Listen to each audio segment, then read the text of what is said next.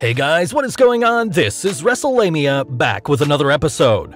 Tonight, the Blue Brand celebrates 25 years of Triple H in the WWE, but you can be certain there will be lots more going on as Money in the Bank approaches. Join us now as Wrestlelamia analyzes the 24th April edition of Friday Night Smackdown, as well as the wildest news stories and rumors you need to know, including WWE stock on the rise, the latest on the Velveteen Dream scandal, and more.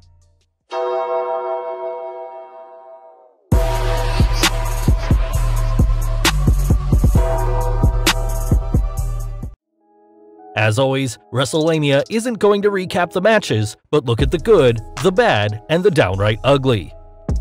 The good: elevating the Forgotten Sons. The WWE did a lot of good things tonight, beginning with the Forgotten Sons laying out the New Day. The Sons are too early in their run on SmackDown to make any predictions, but this could be a good start if the WWE wants to push them as a team. Building Bayley vs. Banks. The WWE continued the build for the eventual breakup of BFFs Bayley and Sasha Banks, while also helping to put Lacey Evans over. Right now, there's no room for Evans in the women's title picture, but a win over Banks is big and should help continue her push on the Blue Brand. The rebuilding begins. The WWE's women's tag team division is a wreck, despite a number of potentially good teams. Now that Alexa Bliss and Nikki Cross are tag team champions once again, it appears WWE may be spending more time rebuilding what could and should have been a good way to showcase female superstars not involved in chasing the Raw or SmackDown women's singles titles. While Carmella and Dana Brooke may not be the stuff of legend when it comes to teams, you have to start somewhere. Winning in defeat. Drew Gulak's build continued tonight, and while a loss to King Corbin might seem like a setback, Gulak looked good during the match and only lost due to a distraction by Cesaro and Shinsuke Nakamura. Drew's career continues to grow, and tonight's loss was helpful to showing how much he's improved in such a short time on SmackDown. Celebrating 25 years of the game. Sometimes it's hard to believe that Triple H has been in the WWE for 25 years, or to take stock of his many achievements in and out of the ring. While critics may scoff at his achievements given his marriage into the Mcmahon family, a critical look at Helmsley's accomplishments show a strong performer who was strong as a babyface or heel, and who helped take NXT to new heights behind the scenes. The tribute to Trips featured lots of laughs and some surprise appearances, including FaceTime appearances by Stephanie McMahon and Ric Flair, as well as live appearances by Shawn Michaels and Vince McMahon. The bad: are The Miz and Morrison in the doghouse? Looking at the last 2 weeks of SmackDown, it seems like the WWE is punishing The Miz for showing up to the Performance Center when he was sick a few weeks ago, with several reports claiming this is what led to Roman Reigns pulling out of WrestleMania 36. How else to explain The Miz and Morrison dropping their SmackDown Tag Team Championship in a singles match, or the greatest tag team of the 21st century dropping a match to the Lucha House Party, a talented team, but not one you usually associate with as anything more than enhancement talent for other teams? The downright ugly. Like last week's show, this edition of the Blue Brand provided some good matches, furthered angles such as Money in the Bank qualifiers, the deteriorating relationship of Bayley and Banks, and the build-up to The Fiend vs. Braun Strowman. Did the final Triple H segment run a bit long? Perhaps, but it's likely to do better in the ratings than anything else. News: scandalous allegations made against Velveteen Dream. Current NXT star Velveteen Dream, aka Patrick Clark, is facing accusations that he sent inappropriate messages with an audio recording to underage girls, including a nude photo of himself. A Reddit user claimed this, and the story was picked up by several news sites, including Figure 4 Weekly, which is reporting, the allegation surfaced when a Reddit user claimed that Dream was sending them and their friends messages of a sexual nature through Instagram direct messages. The Reddit user posted a censored screenshot of a nude picture that Dream allegedly sent them, and claimed that Dream blocked them after they wouldn't send him a nude picture back. The Reddit user wrote that they were 17 years old and their friends were 15 and 16. Dream tweeted a denial. "Be assured that I did not communicate inappropriately with anyone. A private photo of mine was shared without my consent or knowledge, and I'm working with a third party to look into this matter."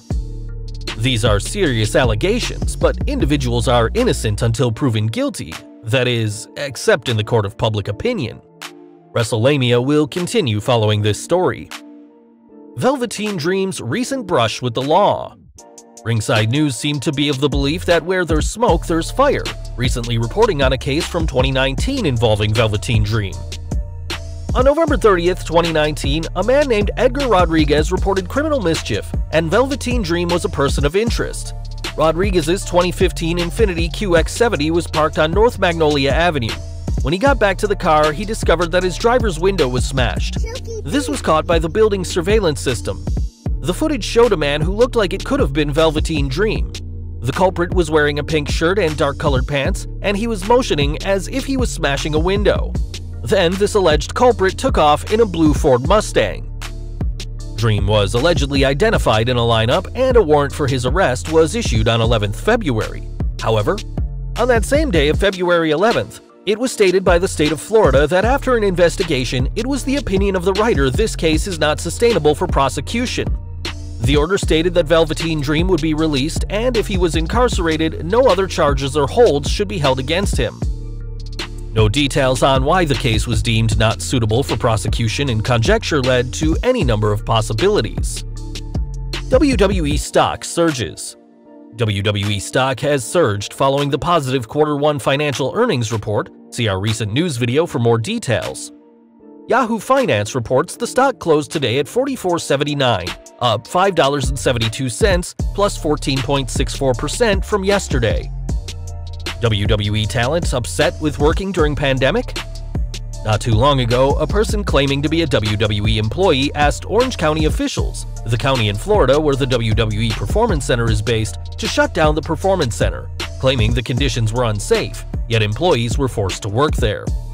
Apparently, some WWE talent are concerned as well, with Dave "Don't Call Me Tuna" Meltzer claiming in this week's Wrestling Observer, "I can verify there were talents in the company who expressed concerns, and others who recognize the risks and are concerned, but have said from a WWE standpoint they don't think there is any kind of solution that is good, including shutting down because of so many issues with that decision economically." The situation will become a real problem if one or more wrestlers become sick with the disease, causing so many businesses to shut down. However, the WWE isn't the only company continuing to produce wrestling in Florida. AEW resuming live shows? Now that Florida Governor Ron DeSantis has ruled that professional wrestling is an essential business, yes, we here at Wrestlelamia still laugh when we hear this, All Elite Wrestling will resume airing live shows.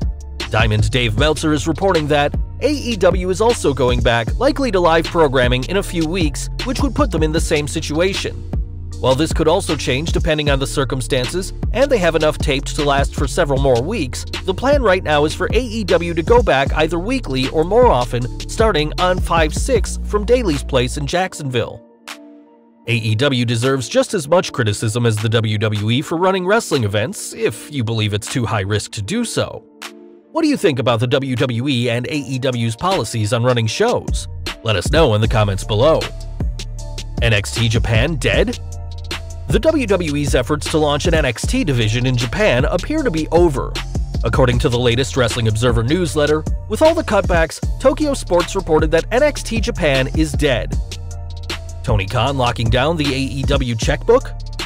With the WWE releasing a number of superstars, fans are curious whether All Elite Wrestling will snatch up some of them.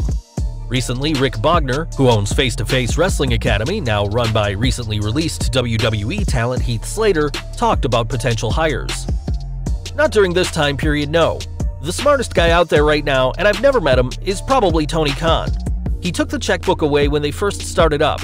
Cody was out there and the contract offers were a little crazy from what I understand, and Tony took the checkbook and has taken over all hiring. I think whoever is advising him on signings is doing a really good job.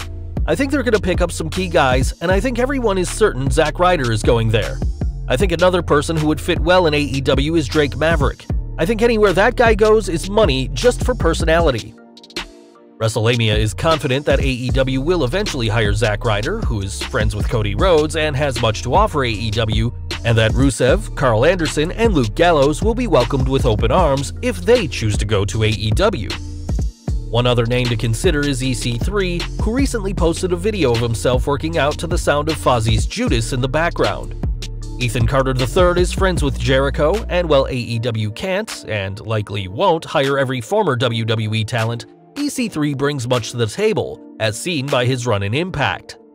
Wrestlers may have to take a pay cut until the business stabilizes, and no recently released WWE star can work until 15th July due to their contract's no-compete clause. Did WWE try to ban Chris Jericho from WWE Toy Exhibit? Last but not least, the competition between AEW and the WWE seems to be hotter than ever, and it's even happened in the unlikeliest place, the recent New York Toy Fair. Appearing on the Major Wrestling Figure podcast, Jericho talked about how he wanted to check out the WWE's toy exhibit, only to be informed he wasn't allowed in. Le Champion described what happened next. "Let me give you the other side of the coin. I was downstairs and I wanted to see what the WWE set up, and they told me I couldn't. I was like, the f*** I can't? I've made these guys millions of dollars in action figures, you're telling me I can't go up there?" So I walked up there and there was a security guard who wouldn't let me in. But there was a guy who works for whoever WWE works with like, come on in. I went in and I was filming stuff for my Instagram story like, oh, here I am at the horror comic stuff and here I am at WWE. He's like, please don't post that, I could lose my job. I was like, is this where we're at? You're gonna lose your job because you let the enemy in just to look?